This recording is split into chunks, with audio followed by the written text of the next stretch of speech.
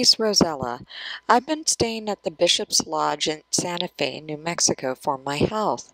Taking the waters and the clean mountain air is good for my condition, according to my doctor. My drawing club took the train a bit up north to a place called Las Vegas recently that has a fine teacher's college for young people, from what I've heard.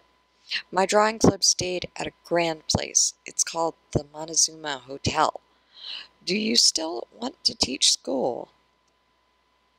I am enclosing some advertisements about the Harper's Bazaar article concerning the Teachers Normal School located in Las Vegas.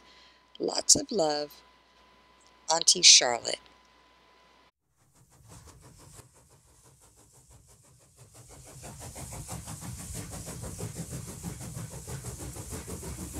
Dear Aunt Charlotte, I am on the train going to my new school in Las Vegas and feeling so lucky. It's a beautiful day and I keep seeing more and more little waterfalls falling out of the mountainsides as we climb up higher.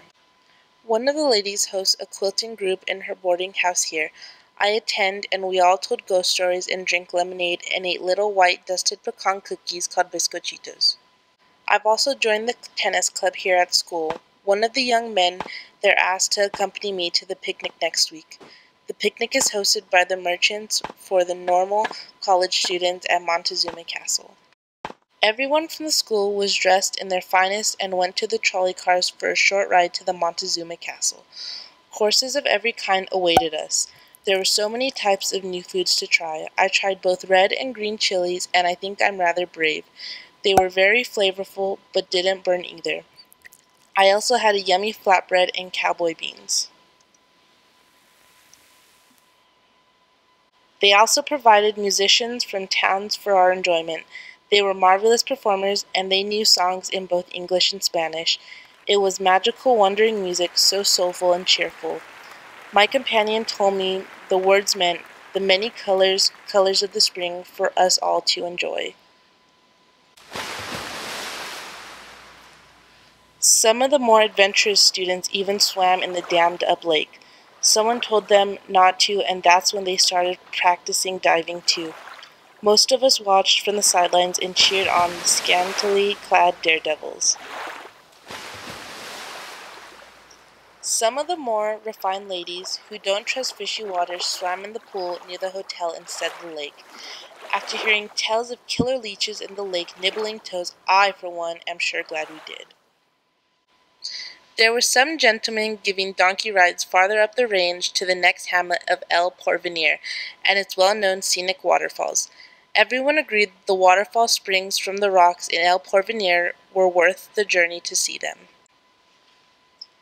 Some of our professors even took their little ones up there in wooden crates mounted on the sides of the donkeys. The babes got a nap and seemed quite content swinging to and fro on their ascent. We had ice cream in July, thanks to the ice house packed with the straw there housing the ice cut from the lake last wintertime. So cool and peppermint flavored like a candy cane.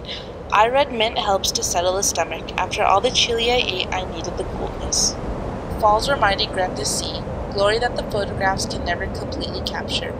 I've even heard that the school is planning a winter trip to skate on the lake when the weather gets colder. I saw all kinds of wildlife, even some of the biggest jackrabbits and mountain rats I've ever seen. This sure is a long way from the Central Park Zoo in New York, but that doesn't mean we can't enjoy a good zoo just the same. There's a variety of petting zoo animals at the castle and even a few real bison. As the sun sank slowly in the west, the temperature dropping fast told us our departure was ruefully drawing nigh.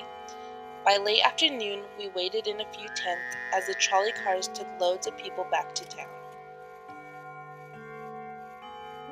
The chilly evening was just taking hold when our trolley car reached its destination. The desert air really makes everyone around here truly appreciate a hot evening supper by the fireplace even in the middle of summer.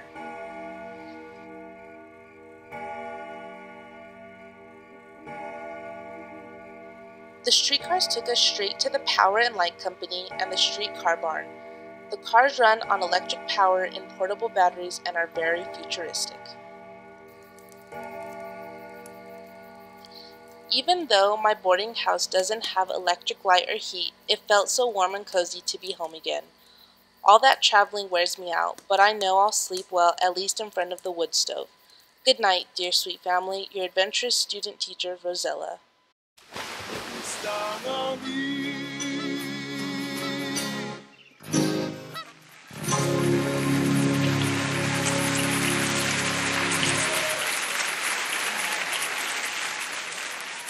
Muchas gracias.